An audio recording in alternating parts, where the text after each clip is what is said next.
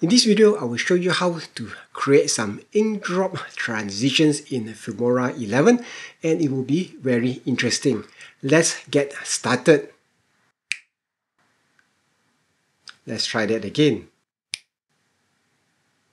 One more time.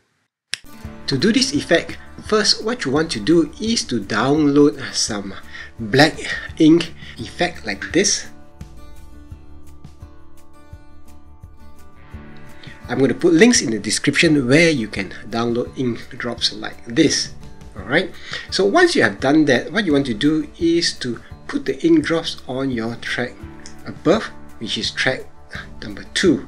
Okay, now you can actually match it to your media or to the project settings. I'm just going to keep it to the project settings, and you will see something like this.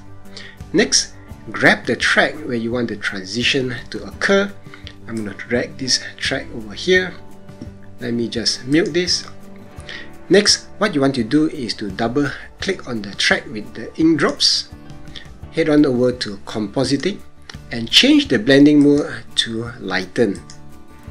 And then you will see something like this. Now you can adjust the opacity, right, depending on the clip that you have. Some clips are alright with at 100%. Some clips you may want to tone it down slightly. It is up to you. Okay, so I'm just going to leave that at 100% for this effect. Okay, so you will see something like this. Now you notice that for this ink drop here, the ink drop doesn't really cover the entire frame. So what I'm going to do is I'm going to double click this again, head on over to transform, and I'm going to scale this up so that my entire frame is covered somewhere around here. Depending on when you want your transition to occur, I'm going to split this as well as split the clip below. Next, what I'm going to do is to delete the unwanted ink drop clip, and I'm going to select this again, and I'm just going to copy it, and I'm going to select the track and I'm going to paste it back at the track above. Right. Next, what I'm going to do is to select the track again, and I'm going to reverse the clip so that I have an effect like this.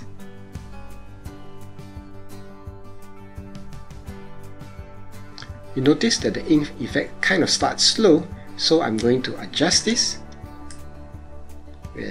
Somewhere here, I'm going to trim this clip first and place it there so that the ink will happen much quicker. Okay, now you can actually change the clip out for other transition. I'm going to delete the clip below and place this track over here so that you can see this, and this is what you will see. Okay, so if I wanted to time it such that the moment the clip stops, I'm going to delete this, adjust the clip, start somewhere here. And that's all there is to this effect. If you like this video, do give it a thumbs up so that I can continue making videos like this.